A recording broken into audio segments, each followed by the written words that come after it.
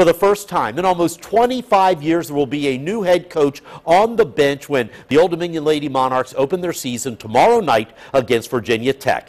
Karen Barefoot, a former ODU assistant who last year was the head coach at Elon, will replace future Hall of Famer Wendy Larry. Coach Barefoot, how excited are you? Every day that I walk into Constant Center and I look at those 3 national championships, and I look at them and I stare at them, you know, where Marion Stanley, the head coach here in the day, and back in the day, she did some amazing things, and I want to do this for this university. I know it's a process and it'll take time, but I'm ready to get that 4th crystal ball. By the way, Coach Barefoot today signed 2 local players from Hampton Roads. Princess Anne High School point guard Gigi Goodhope from Virginia Beach and LaQuanda Younger from Warwick High School in Newport News.